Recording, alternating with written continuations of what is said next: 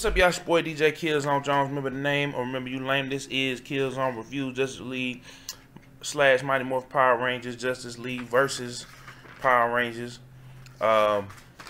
Whatever y'all want to call it. Just give y'all a little taste of the art style and things of that nature. Yeah, man. So the Power Rangers have been transported to the Justice League universe. So the universe that the Power Rangers are in is not the same universe that Justice League is in.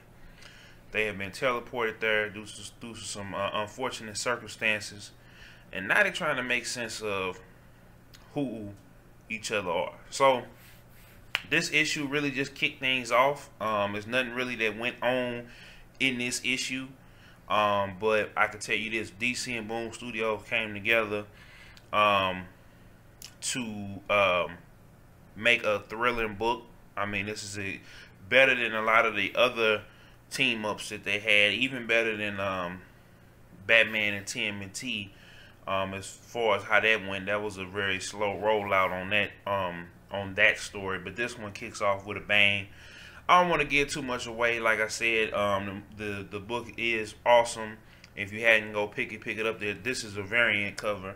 They got 6 different variants with 6 different Justice League members and six different, the 6 different Power Rangers on the original team, and they have a main cover. The next issue is supposed to be coming out soon, and yeah, y'all should. I definitely give this. It's not perfect. I wish it was longer, but if I had to give it a score, it'd be a 4.5 out of 5 or a 9.5 out of 10. It was dope. I've read it several times, even though it's not that much going on, but it's a beautiful book. If you hadn't checked it out, go check it out. And yeah, it's your boy DJklzownJones, Justice League / Mighty Morphin Power Rangers / Power Rangers. Killzone Reviews. Make sure y'all like, comment, favorite, subscribe, hit that notifications bell, become a part of the notifications gang. And we out. Peace.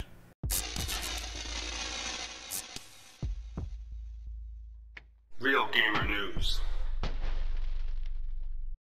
DJklzownJones, you better remember the name. DJklzownJones, you better remember the name.